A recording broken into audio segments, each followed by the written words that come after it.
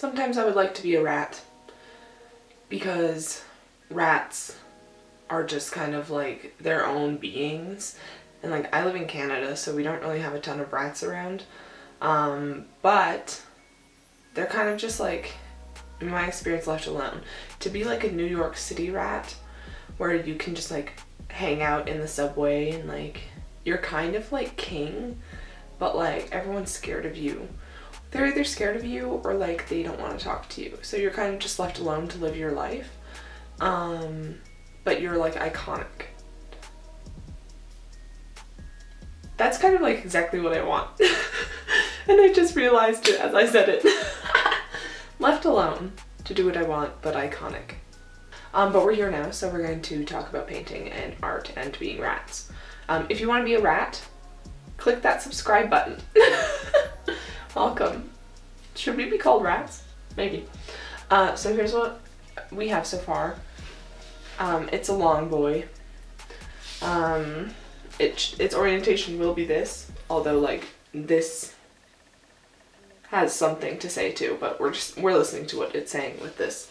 I've been dedicating my life to theater, and now, since we are in a time where there's no live performance really, suddenly all of that is just gone. It just disappeared. All my life work has been taken and it's gone. So I've been struggling a lot with my identity and who I am. Am I an artist or am I a rat? I was watching Abstract on Netflix. If you've seen it, it's really good. If you haven't, you should see it, I think, if you're interested in art and design. And the concept of the show, there's 2 seasons, and they follow a different designer in every episode. And it can be like automotive design or graphic design or stage design or costume design, any kind of medium they do. So I watched the first one I watched was on, sorry, Olafur Eliasson? It's Icelandic, I'm sure it's more than I just said, but I watched an episode on him and it was incredibly amazing, the different things that he's done. He's like a installation artist and also very well-known installation artist, but he has done a bunch of different projects, notably the weather project, which I'll insert some images. It's very cool. I don't know a lot of the names of the projects, but he put waterfalls under New York bridges. I love New York bridges, so that was very cool. And he's like tinted rivers, and he brought like icebergs, pieces of icebergs into like the street during a climate conference to talk about climate change, which like very impactful because people could see them melting right in front of them, but also like maybe don't take the icebergs. So then I was like, yo, should I be an installation artist? And then I thought, oh wait, there's no installations right now because of COVID, so back in the same boat. But the idea of installation art is very similar to theater art, like of what I do, which is like set design and construction and lights and sound and all of that.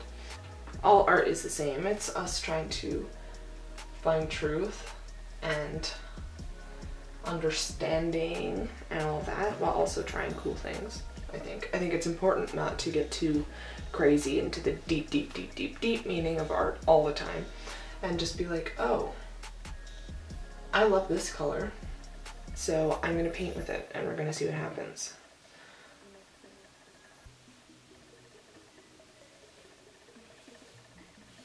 So far what's happening is I have no idea. But on that note though, I think it's difficult as an artist and one that's in a state of flux, of which I am, to not get extremely overwhelmed and distracted and burdened by all the different kind of art in the world. So if I had my way, I would be a pro at everything. I would be a music producer, I'd be a famous painter, I would be a poet, I would be a rapper, I would be like an interior designer, I would sew all my own clothes and do all of, you know, everything ever, while still being like a good human being and being smart or something. So like the expectations of oneself to be the supreme artist is really difficult. I've been struggling with that. I've tried to produce music a lot recently and just understand music, which I've never really been good at.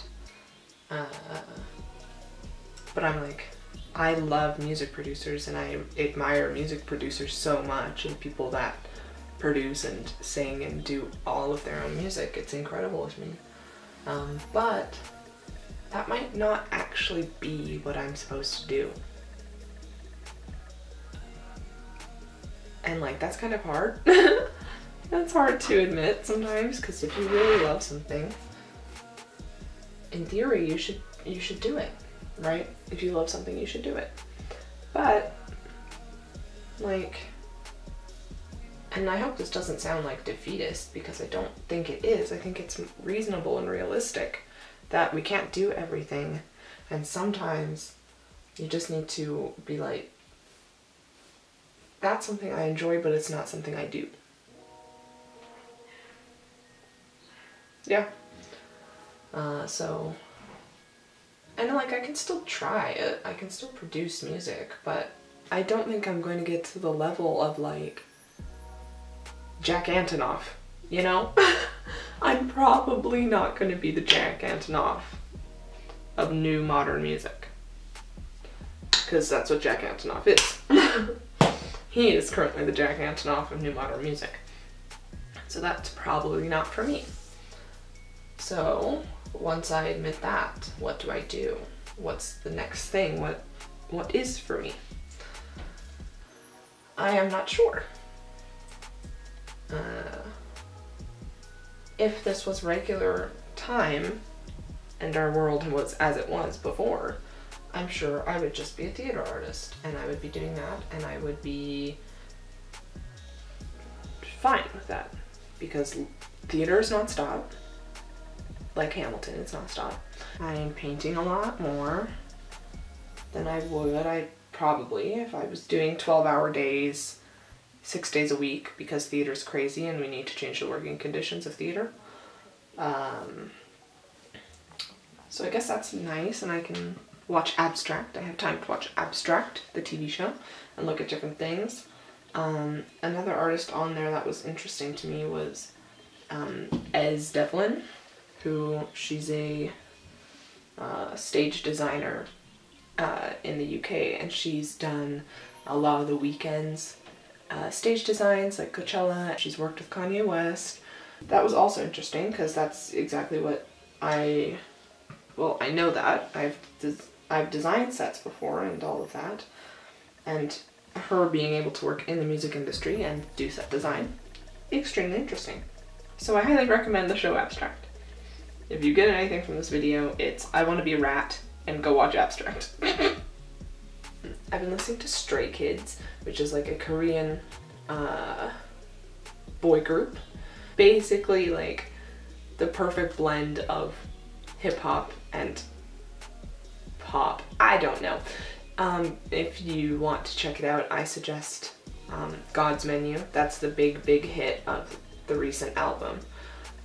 It's very cool. They're dressed like chefs, and I learned the dance to the chorus. I'm not very good at it yet, but I learned it. And Easy. Easy's my favorite song.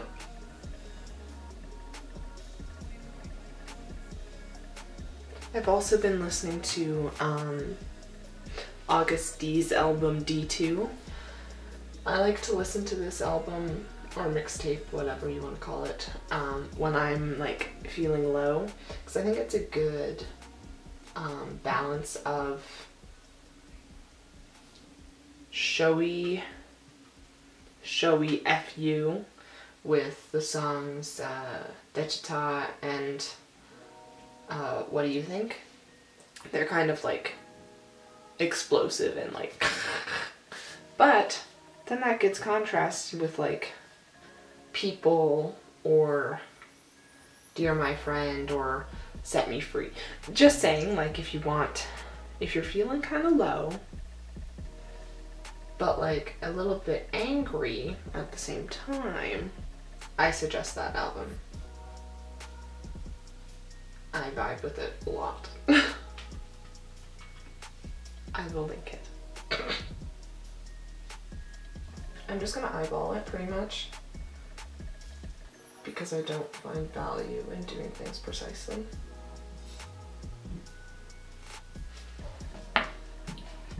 Painting complete. Now I'm going to wait for it to dry and then I'll peel the tape off. And then she might be done. At that point we'll see. She might not be done, but I think she's done.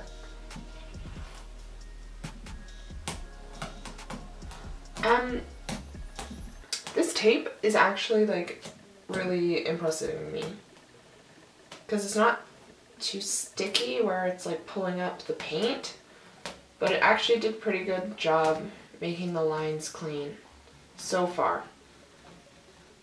Let us pray.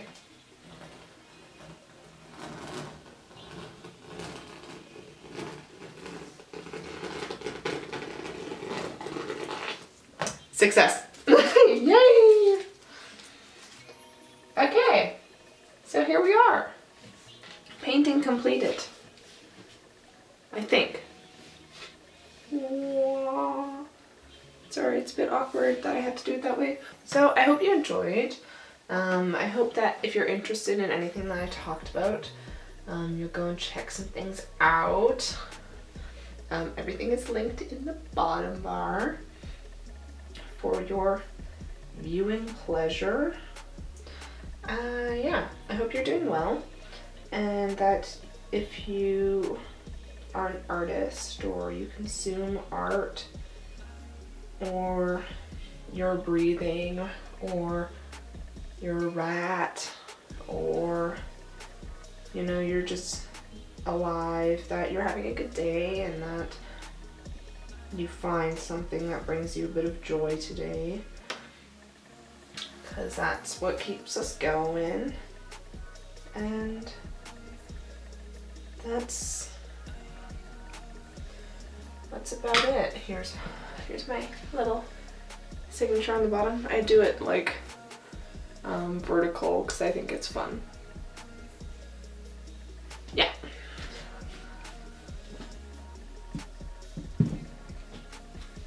So that's that. Thank you. Have a good day. Goodbye.